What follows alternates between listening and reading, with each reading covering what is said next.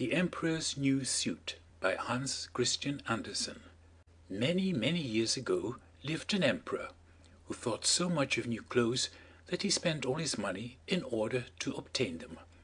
His only ambition was to be always well dressed. He did not care for his soldiers, and the theatre did not amuse him. The only thing, in fact, he thought anything of was to drive out and show a new suit of clothes. He had a coat for every hour of the day, and, as one would say of a king, he is in his cabinet, so one could say of him, the emperor is in his dressing room. The great city where he resided was very gay. Every day many strangers from all parts of the globe arrived. One day 2 swindlers came to the city. They made people believe that they were weavers, and declared they could manufacture the finest cloth to be imagined. Their colors and patterns, they said, were not only exceptionally beautiful, but the clothes made of their material possessed the wonderful quality of being invisible to any man who was unfit for his office or unpardonably stupid. "That must be wonderful cloth," thought the emperor. "If I were to be dressed in a suit made of this cloth, I should be able to find out which men in my empire were unfit for their places, and I could distinguish the clever from the stupid. I must have this cloth woven for me without delay." And he gave a large sum of money to the swindlers in advance, that they should set to work without any loss of time. They set up 2 looms and pretended to be very hard at work, but they did nothing whatever on the looms. They asked for the finest silk and the most precious gold cloth. All they got they did away with, and worked at the empty looms till late at night. "I should very much like to know how they are getting on with the cloth," thought the emperor. But he felt rather uneasy when he remembered that he who was not fit for his office could not see it. Personally, he was of opinion that he had nothing to fear. Yet he thought it advisable to send somebody else first to see how matters stood. Everybody in the town knew what a remarkable quality the stuff possessed, and all were anxious to see how bad or stupid the neighbors were. "I shall send my honest old minister to the weavers," thought the emperor. "He can judge best how the stuff looks, for he is intelligent, and nobody understands his office better than he."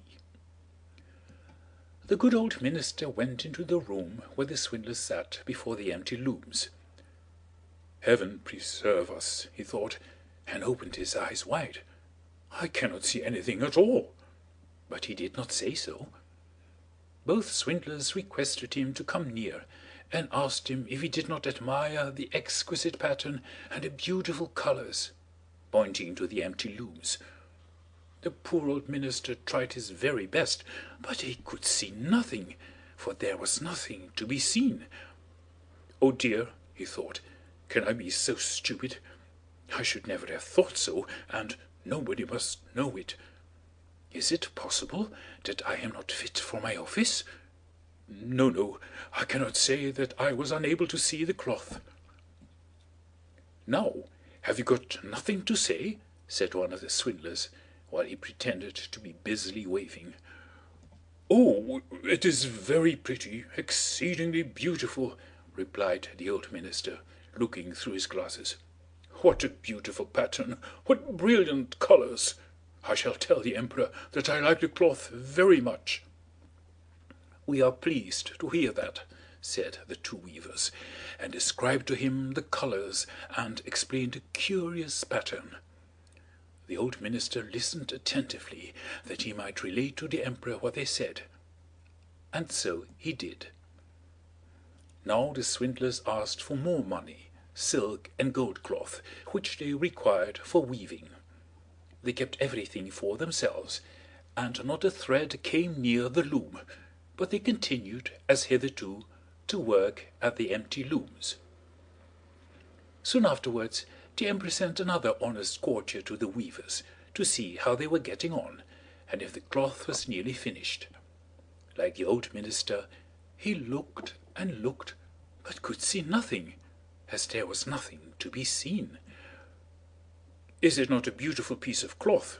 asked the two swindlers, showing and explaining the magnificent pattern, which, however, did not exist. "I am not stupid," said the man. "It is therefore my good appointment for which I am not fit. It is very strange, but I must not let any one know it." And he praised the cloth which he did not see, and expressed his joy at the beautiful colors and the fine pattern. "It is very excellent," he said to the emperor. Everybody in the whole town talked about the precious cloth. At last the emperor wished to see it himself while it was still on the loom. With a number of courtiers, including the two who had already been there, he went to the two clever swindlers, who now worked as hard as they could, but without using any thread. "Is it not magnificent?" said the two old statesmen who had been there before. "Your Majesty must admire the colors and the pattern." And then they pointed to the empty looms, for they imagined the others could see the cloth. "What is this?" thought the emperor. "I do not see anything at all. That is terrible. Am I stupid? Am I unfit to be emperor?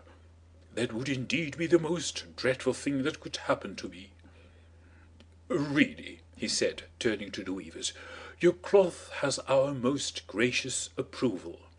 And nodding contentedly, he looked at the empty loom, for he did not like to say that he saw nothing. All his attendants, who were with him, looked and looked, and although they could not see anything more than the others, they said, like the emperor, "It is very beautiful," and all advised him to wear the new magnificent clothes at the great procession which was soon to take place. "It is magnificent, beautiful, excellent," one heard them say. Everybody seemed to be delighted, and the emperor appointed the two swindlers imperial court weavers. The whole night, previous to the day on which the procession was to take place, the swindlers pretended to work, and burned more than 16 candles. People should see that they were busy to finish the emperor's new suit. They pretended to take the cloth from the loom, and worked about in the air with big scissors, and sewed with needles without thread, and said at last, "The emperor's new suit is ready now." The emperor and all his barons then came to the hall. The swindlers held their arms up as if they held something in their hands, and said, "These are the trousers, this is the coat, and here is the cloak," and so on. They are all as light as a cobweb, and one must feel as if one had nothing at all upon the body. But that is just the beauty of them. "Indeed," said all the courtiers, but they could not see anything, for there was nothing to be seen. "Does it please your Majesty now to graciously undress," said the swindlers, "that we may assist your Majesty in putting on the new suit before the large looking-glass?" The emperor undressed, and the swindlers pretended to put a new suit upon him, one piece after another, and the emperor looked at himself in the glass from every side. "How well they look! How well they fit!" said all. "What a beautiful pattern! What fine colors! That is a magnificent suit of clothes."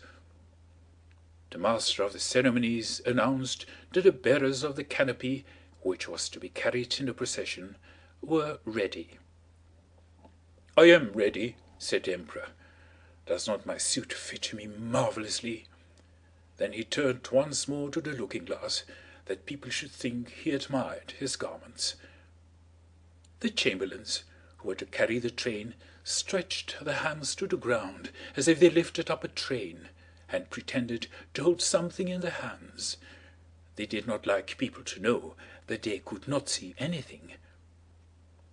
The emperor marched in the procession under the beautiful canopy, and all who saw him in the street and out of the windows exclaimed, "Indeed, the emperor's new suit is incomparable! What a long train he has! How well it fits him!" Nobody wished to let others know he saw nothing, for then he would have been unfit for his office, or too stupid. Never emperor's clothes were more admired. "But he has nothing on at all," said a little child at last. "Good heavens, listen to the voice of an innocent child," said the father, and one whispered to the other what the child had said. "But he has nothing on at all," cried at last the whole people. That made a deep impression upon the emperor, for it seemed to him that they were right. But he thought to himself, "Now I must bear up to the end." And the chamberlains walked with still greater dignity, as if they carried the train which did not exist.